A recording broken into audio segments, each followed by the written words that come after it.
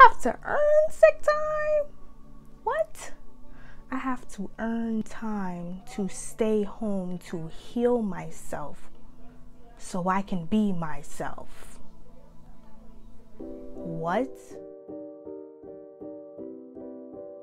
Hi guys, welcome back to my channel. My name is Naya the Starseed, and today we're going to talk about why your job might be hurting you spiritually. So first, I'll begin by telling you a few signs that it's obviously hurting you spiritually. Then I'll talk about the obvious cons and about a couple reasons why you might want to just stay and try and like thug it out, you know. And then fourth, I'll tell you guys a little story about me and my old job and how I knew that it was hurting me spiritually and why I decided to run and get up out of there. The first sign that your job would be hurting you spiritually would be that you're basically miserable there. You're angry about going or upset about having to go there, and it's not vibing with you. Another sign would be that you're working at a place that you're doing work that you're not passionate about, like at all. It doesn't interest you in any type of way, and you're basically just doing it because you need the money. Another sign would be that you are literally drained when you are there at work. Like, you can't focus, you are just not yourself, and it's just draining your energy every day having to go there and work for someone else that's not even improving you as a person at all. Another sign that your job is hurting you spiritually would be that the hours are very long and you have no time for yourself, like no free time at all to do anything else besides go home and go back to work and go from work back home. That is not good for your mental health, your sanity, your peace of mind. Why are you giving yourself up like that? Like, really think about it. Like, how is this job improving you at all? Like, and you're working 40, 60 hours like a week. Like, come on. And it's just straight up not aligning with anything that you're interested in. Moving on to 2. These are the obvious cons. You're working for a company that will replace you in 2 minutes. Like, think about it. If you was to get hurt or you can't work, they would just literally fire you and find somebody else to replace you. No offense to Amazon putting them out there, but I sprained my ankle 2020 of August, and I sent them a letter from my doctor saying I'm gonna be out 4 weeks the most, right? The most.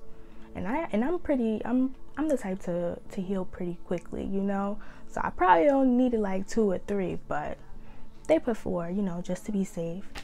And why they fired me? They even said that I voluntarily chose to quit because of my sprained ankle.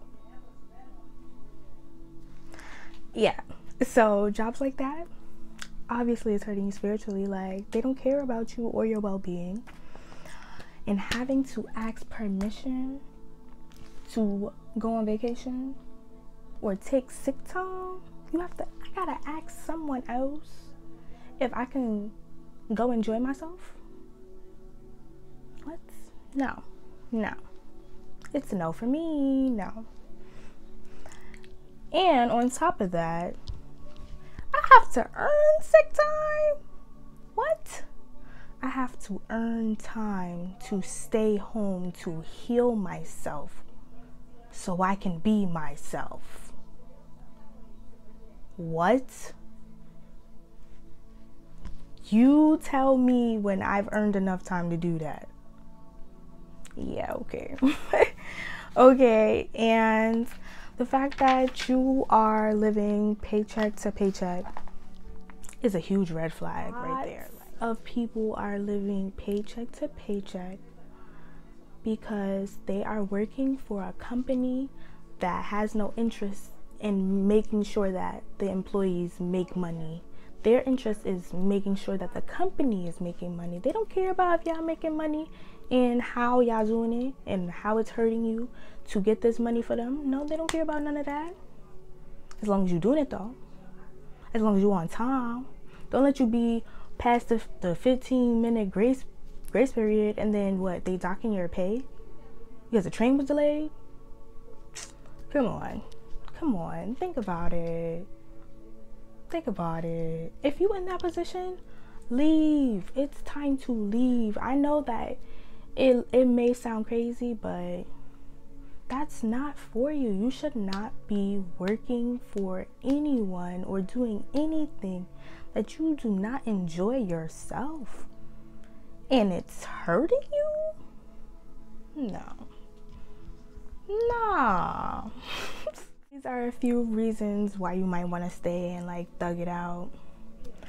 Because you have made friends there. You've built real relationships, real connections with your coworkers, and you don't want to leave them, you know? Y'all see each other probably almost every day or majority of the days of the week.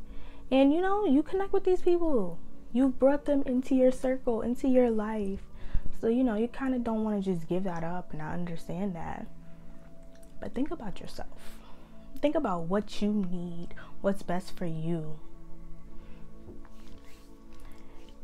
Another reason might be that it pays the bills. Yeah, we all know. We work jobs because it's going to put money in my pocket and food on the table and a roof over my head, right? Yeah, of course. But there are other ways of making money. And listen, this is YouTube. This is YouTube, baby. You could just type in on the search bar how to make money. I'm sure you're gonna find billions of different ways to make money. So do not tell yourself that you need this job. This job needs you. This job needs you to run and to make money. And the same money you making for them, you could be making for yourself. And that's another way to make money. The reason that you might stay at this job, even though you know it's hurting you spiritually, is that you don't want to lose your benefits. Retirement money, 401k, you know, stock that you put into it, and insurance, like your benefits. You know, you might use it for the dental plan or the vision plan or whatever plans you're using it for, but you might lose your benefits if you just up and leave this job. And I get it. That is another reason to stay, of course. But think about it. You're really only there for the money. Just like they're really only there for the money. So if you have the same mindset that they have in making money, use that. Build your own. Have your own employees if that's the case, and you treat them better than how they are treating you now.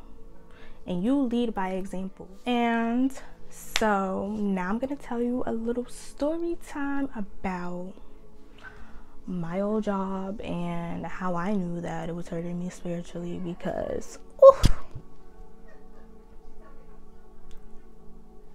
y'all, I'm being honest with y'all. I don't think if I would have stayed there another week, that would have been it for me.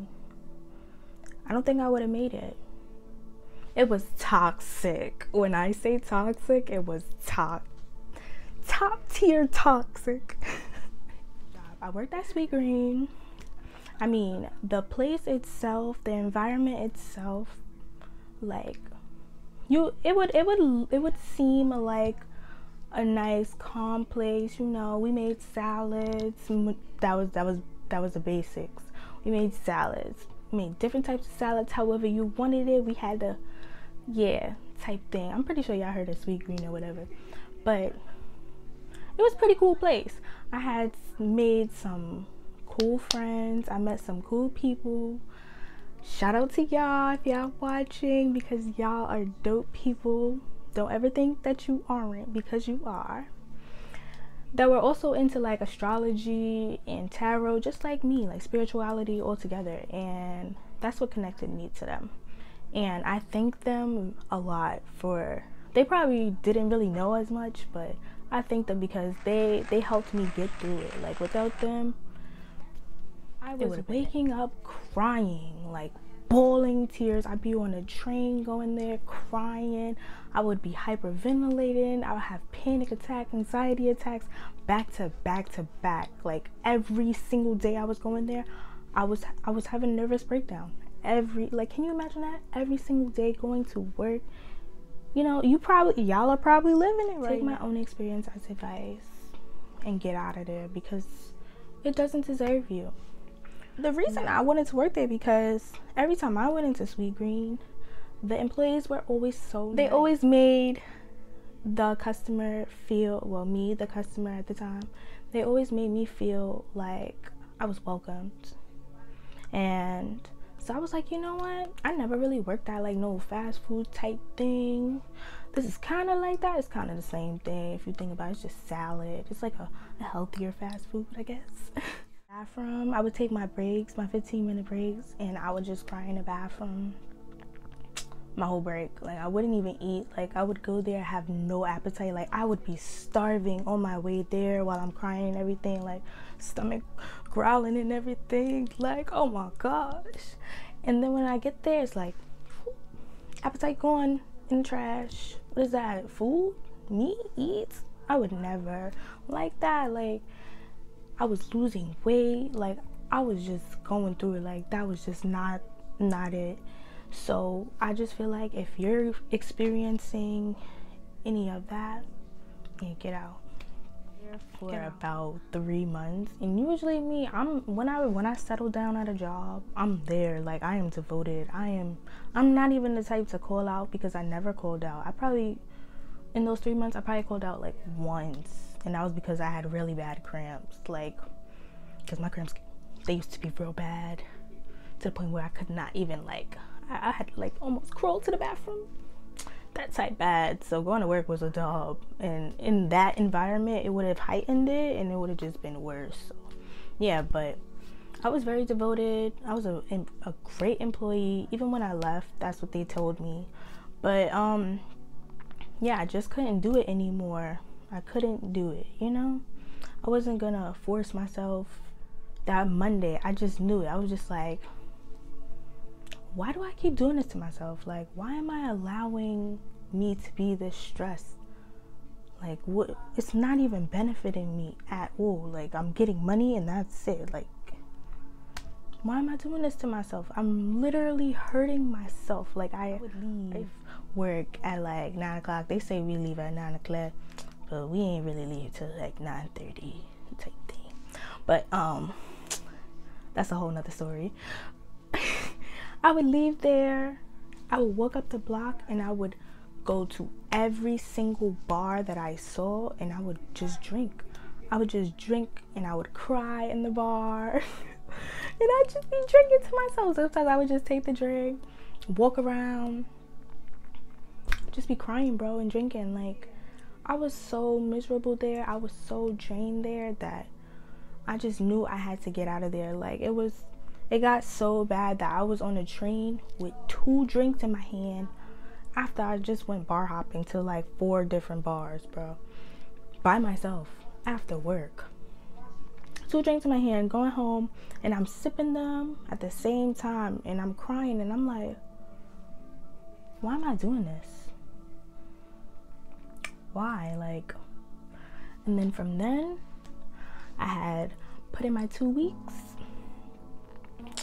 I didn't say anything to the managers, because y'all got my email, y'all got my notice. And when they approached me and they said, are you leaving? Like, people were like, are you leaving? Like, do you have another job? And I'm just like, no.